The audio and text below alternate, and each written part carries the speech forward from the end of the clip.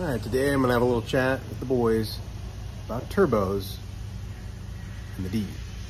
Here we go. Turbo or not? This is a tough decision. It's not a tough decision. Can we make it fit or not? But if you customize something that would fit and ran the turbo right up front, snug, and then you might be able to just run it in line this way. And so an AC condenser and yeah. How that's gonna work. Well, AC condenser we run in the boot. Be a very shorty, tight header situation. Yeah.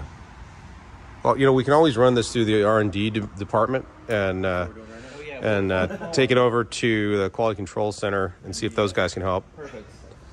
I'll get my other hat. Yeah. Just sit here and scratch your heads for about an hour, and then see if it just goes in. In here too. There's also the fenders. Yeah. If you can get tubing in and out of this, then yes, there's potential for stuff to live there. Tricky, but it's been done. I like the idea of keeping the turbo low, down by the tranny somewhere. Keep the heat under the car. It would be kind of cool if we could. I swear to God, every time I Google images of minis, it's just pictures of our cars, and they're just not helpful. Like, I'm looking for information, not for more pictures of the thing that I already have.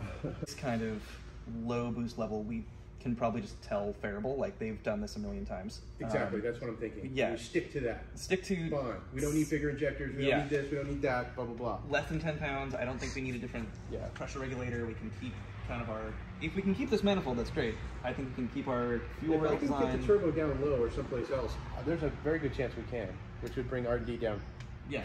And then just change our downpipe to be a turbo. And that would be super cool. That's the dream. That's what I wanted to hear. Same manifold, different downpipe. Yeah, different downpipe. Would be really cool. There you go. And yeah, just run a basically stock ECU. It doesn't have to spend time on dyno at under 10 pounds. You don't really need that kind of. Anything over that is, you know. Like I said, if we're getting into the B18 horsepower range, that's the goal here. Because a lot of people are like, well, I want a B18 because I want that horsepower. Well, this is the option. We already know this is the best drivetrain.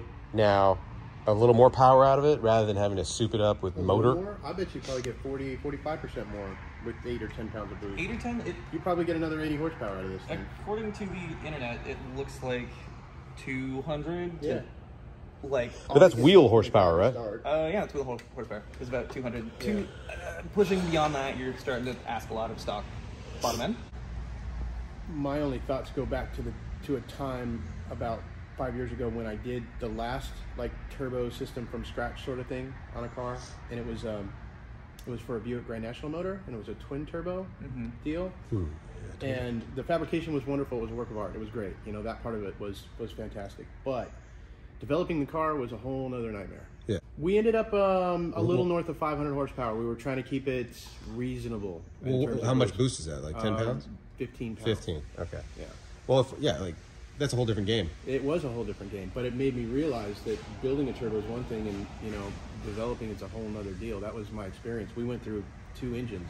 Yeah. Well, if we can circumvent that kind of shit, that's what we need to do. I love your idea. Just if we could just work on a new downpipe that's a turbo add-on, guys. Yeah. Everyone wants that, and that won't interfere with our AC system. Maybe. Wait, there's no wood to knock on. Oh. Yeah. The more we stare at it, I'm just like, how come there's no turbo in this thing? I mean, is Scott on the fence? Why are we sitting here talking? You know how much I want to have a twin turbo something? You'd be on board for turbo in this if we came up with a kit. Yeah. Really? Every one of these that we do or have done, I'll call them up and be like, dude, you got a turbo kit for your car? It's a bolt-on, sort of. Yeah. There's a lot of DIYs out there that would love it, Yeah. Build your own one. That's a huge thing in the mini community. I mean, They always turn out so good.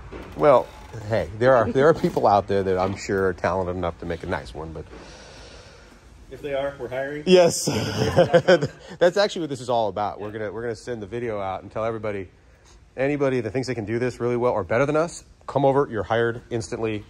All the perks. You got LaCroix in the freezer, and you got lunch breaks every day. Those are our perks. All right, let's do it. There's not like there's a. I don't know what the classification is.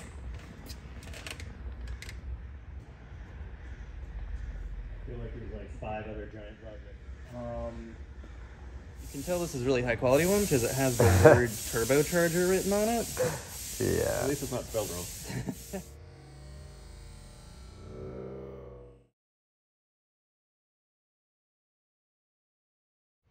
There's plenty of room. Oh, perfect. Oh, yeah. there No you go. problem. Definitely fits. If this just goes right here, like Bolt on.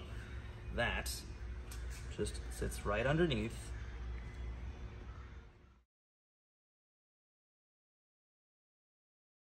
Everybody wants a turbo. Everyone wants air conditioning. Not everyone's going to get it unless we put some R&D into it. And I think we came up with a way to do it. So if you guys are out there and you're interested in one of our setups, we're going to do some pre-sales and in order to make it happen.